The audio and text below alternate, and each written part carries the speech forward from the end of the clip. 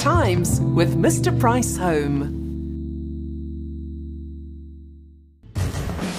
We have been looking for the best local food blogger.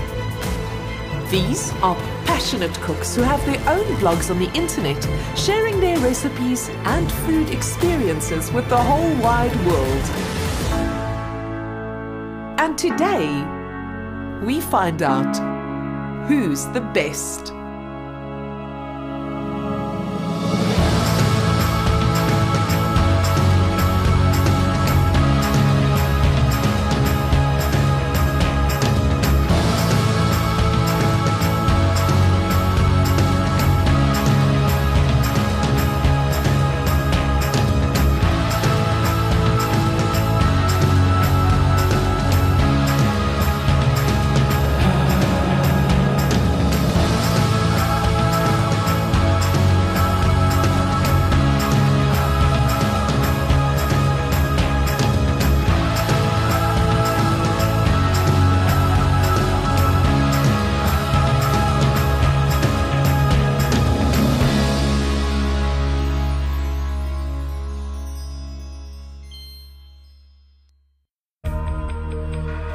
Food bloggers faced a grueling elimination heat, competing for a place in the semi-finals. The judges voted 7 through.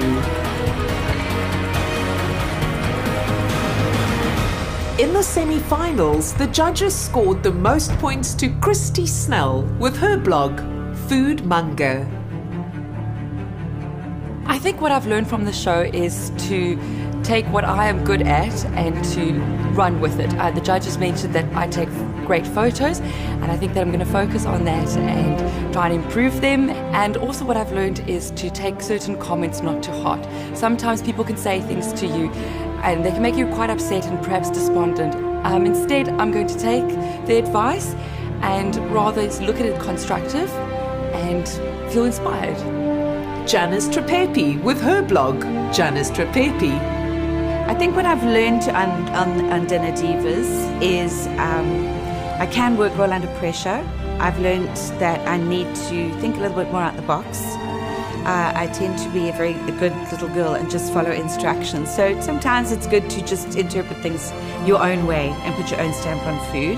And Annelle Potgieter with her blog Life is a Zoo Biscuit. Dit is die laaste episode van Dinner Divas en die uitslae word vandag vir ons gegee en ek is so dankbaar. Dit is die einde. Ek is moeg, ek is gedaan, maar ek is ook so opgewonde en my senuwees is heeltemal gedaan. Ek het geleer om meer kreatief te wees, om absoluut op my voete te dink en om onder groot druk te kan werk. En weer eens kom die mense in, weer eens het ek geleer, kos gaan oor mense en dit gaan oor vriendskap. They became the top 3, competing for the most points in 3 challenges. I think Annelle is one of those characters who is going to showcase what South African cooking is about, and simply how being yourself is what makes for a spectacular story. And the food is genuine, it is full of excitement, she's fun, and this show has shown, that she's capable of doing something even greater. Janice is a very special lady, and she has displayed skill, she has displayed innovation. She cooked the food that she loves, that she's familiar with, and that is what will attract people to her site and her blog, because you know what you're going to get. You know you're going to get this lovely Italian food. I think that what was important here in this final is that we had Christy, who is so different. Food Manga's blog is absolutely beautiful. It's got a lovely mood about it. It's very styled, it's very romantic, it's very pretty. And today, the blogger with the highest score overall will become the ultimate dinner diva. She will be the judge on the next season, be part of a book deal, enjoy a welcome breakaway, receive 25,000 rands worth of Whirlpool kitchen appliances, as well as 50,000 rand cash. Here you are, for the last time in the Dinner Diva kitchen, our top 3 food blogger. Are you excited to be here? Yes, very. Fantastic. You have cooked and blogged your way through some tough challenges and against some serious food bloggers. You faced a variety of food experts who've judged your efforts and blogs. And you've had to listen to their comments. Some good and some, well, not so good. And I know you are ready to hear who the judges chose as the ultimate Dinner Diva of 2012. So, shall we get out to the kitchen? Oh, yes, please.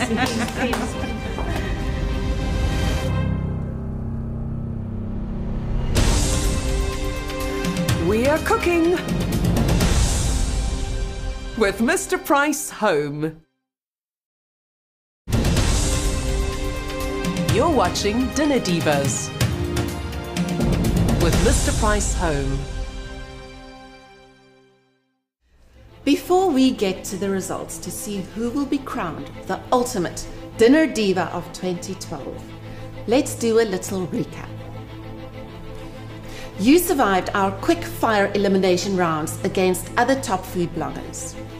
You had to cook a typical meal from your blog and serve it to expert foodies whose names were withheld from you.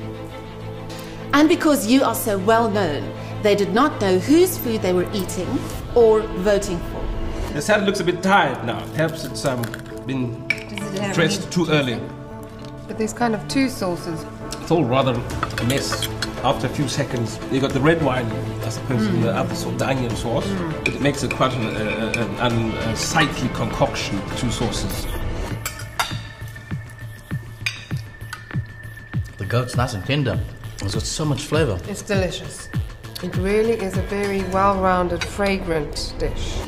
Zabaglione with amaretti biscuits. Lovely. I like the addition of the strawberries. There's that kind of sour fruitiness coming through.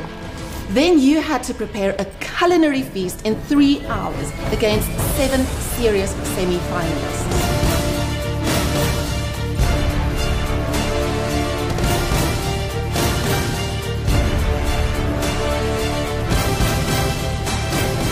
And you came out tops. In the finals, we saw you sweating it out in some tough challenges.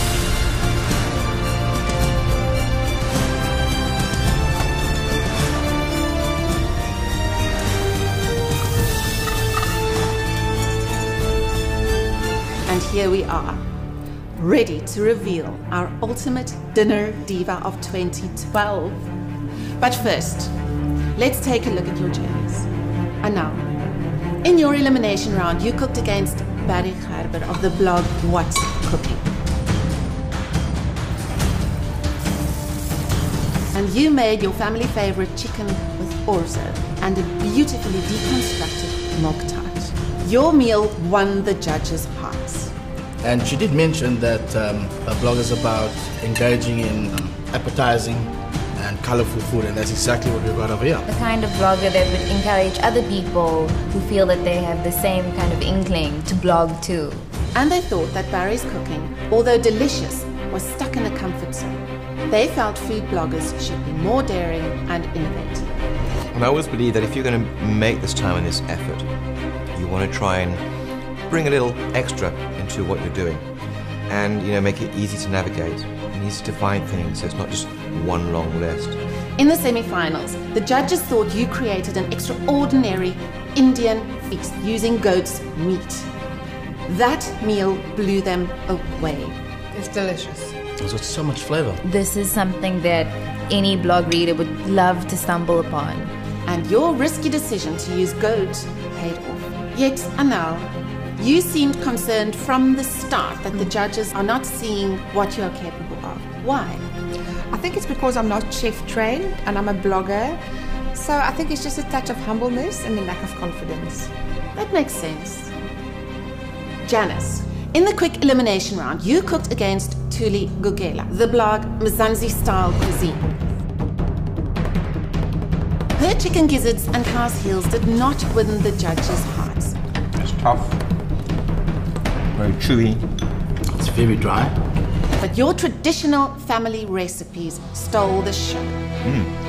I like it. The phyllo is nice and crunchy. And I like the fact that the filling has definitely got a bit of sauce to it. It's not too sweet. In the semi-final, you faced Christy and Nina. Nina celebrated being a woman with a tea party, and Christy celebrated Christmas. You cooked a delicious feast for a wedding rehearsal, and that tied the knot for you with the judges. The seasoning is perfect. There's nothing else in the way of the flavors. It smells good, it looks good, it tastes brilliant. Together with Christy's Christmas, you scored enough points to go through to the finals. Janice, you always looked like you were taking everything in your stride. Is it because you mostly stayed in your comfort zone, Italian cooking? When I cook in my zone, in my genre, I sort of settle down once the nerves are gone, settle in, and I kind of just went on automatic. I had everything in my mind, exactly what I should be cooking when. Well, we saw it, and it obviously worked for you. Thanks. And Christy, in your elimination round, you cooked against the best and veteran food blogger Nina T from the blog My Easy Cooking. Being a fairly new blogger, you could have thrown in the tea towel, but you cooked your heart out and with Nina went through to the semi-finals. Both of you are going through to the semi-finals. Yay! Congratulations. Thank you, well done. In the semi-finals, you had to cook for a special occasion, and you celebrated Christmas.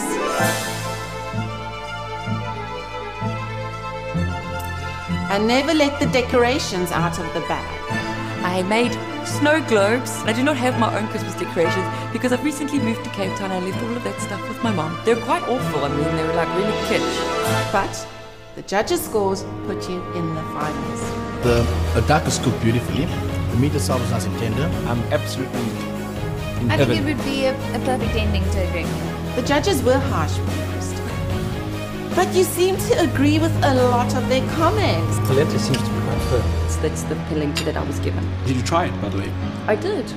You found it a little under Under what? cooked.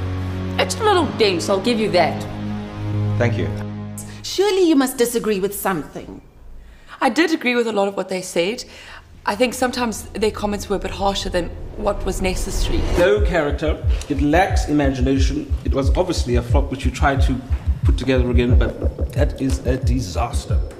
It's not perfect, but the Oh, flavour come I on, get. it's not I laid it on the end of No, the I spur like of the the flavours. I moment. like what she attempted to do there. No. No, I don't think it's a disaster. Not a It disaster is, it's for me. complete. If I you think- serve that to anybody who wants to, to learn something about enjoying eating, they would find you a disgrace. Well, it wasn't what I wanted. That's not what I had planned. And I had to serve something, so I did the best that I could. And I'm very grateful for that. I doubt that you're grateful. I But I don't think have to be grateful, I just have to tell the honest truth, that's the thing. I mean, I'm not a chef. I'm a food blogger and I cook at home and I cook quite simple, basic food. And I think sometimes they wanted a lot more out of me than at this moment that I can give them.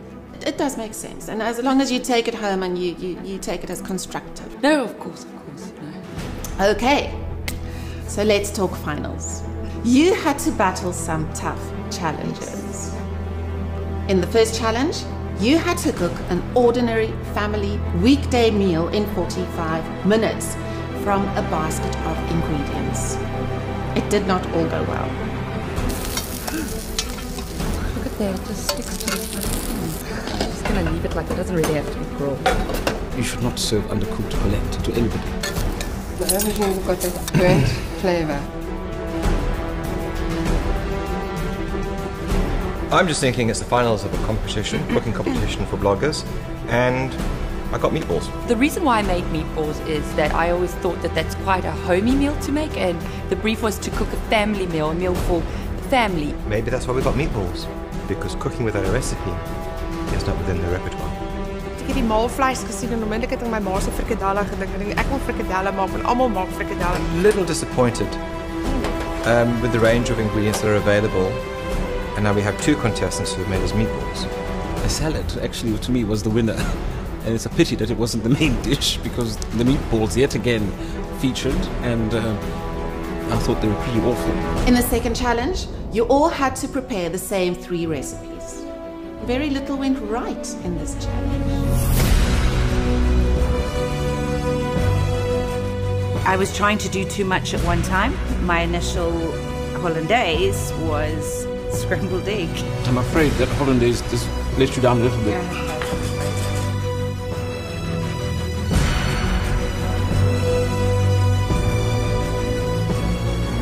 My eggs were absolutely perfect, but I mean, you should be able to poach an egg.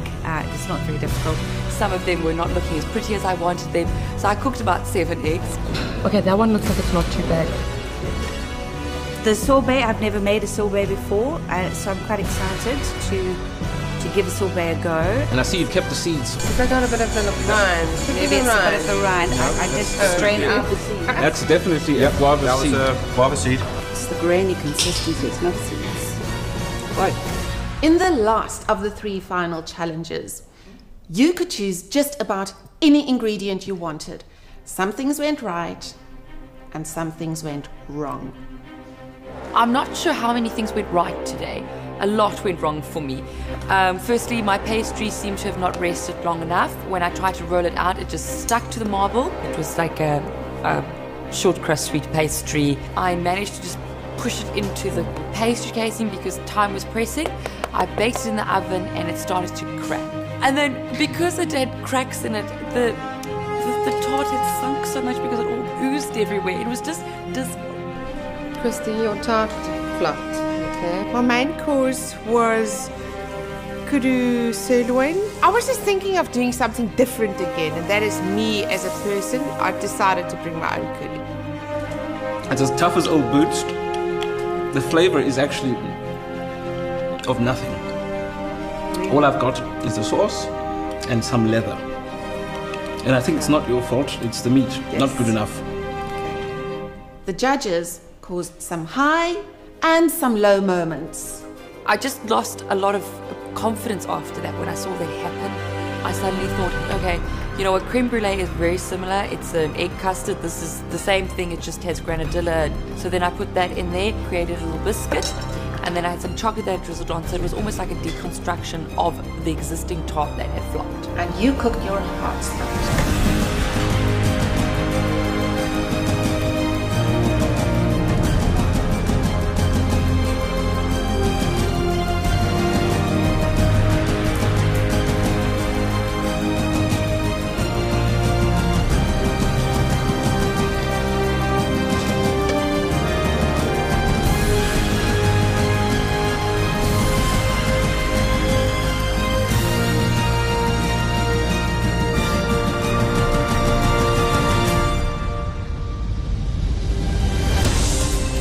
We are cooking with Mr. Price Home.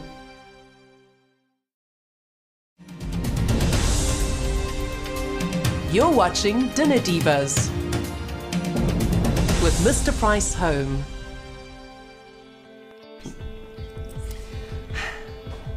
And now, finally, we are able to look at the points and announce the ultimate Dinner Diva of 2012.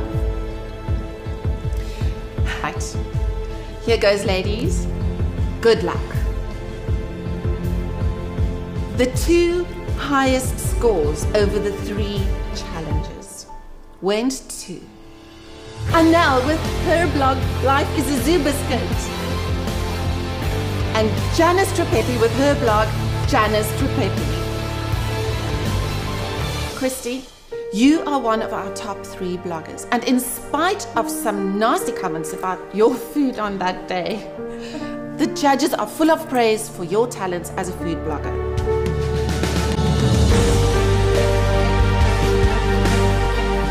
This meal has been somewhat different. The meat was cooked perfectly, potatoes were crispy, and There was a lot of good execution in all of it. It was well thought through, the recipes were well written, and the products were well used in an efficient way. I think that's an excellent hollandaise. Woo! I love you! Now the negative. I wasn't going to give you if you want to. No, please. No, I think there's a lovely hollandaise, nicely seasoned, very buttery, but not overly buttered, and I like the colour. Now, I think you have a wonderful opportunity to explore a whole new area of food blogging through your photography. And I think you'll find you'll have an ability to tell a story about food through your photography. Now there are two left, Janice and Anel. Here goes, ladies, for challenge 1 in the finals, the family meal.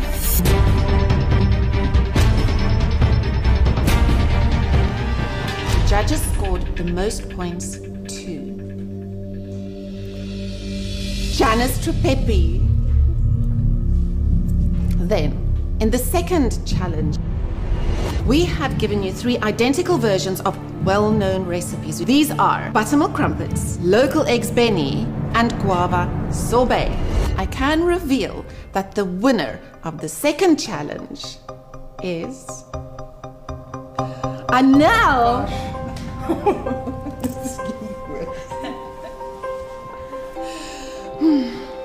Now, who is the winner of challenge 3 and the ultimate dinner diva of 2012? I can reveal that the judges scored this food blogger the highest because of her passion, quirkiness, and her daring and gutsy approach to food and life. And she is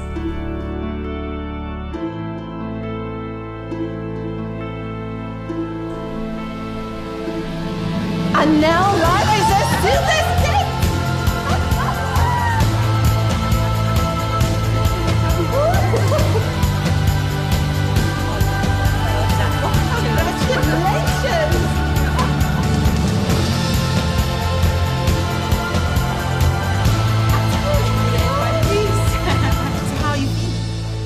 Believe it that somebody's recognized my passion and my love for food, and it's just amazing. And I'm not eating 2 biscuits today. And guess what? No way. Yes, just for the fun of it. Oh, I feel like a princess. Now I'm a real diva.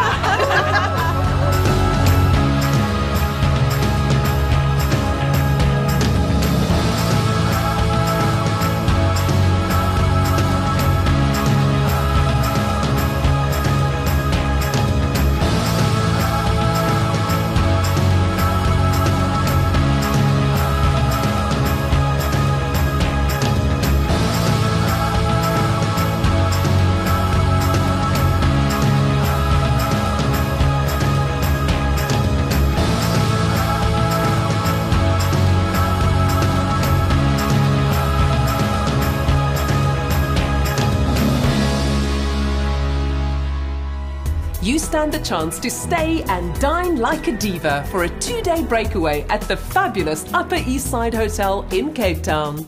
SMS the word hotel to 34022. Life cannot get more divalicious.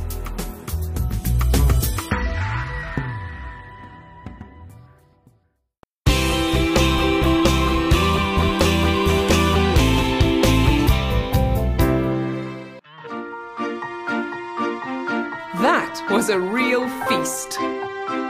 With Mr. Price home,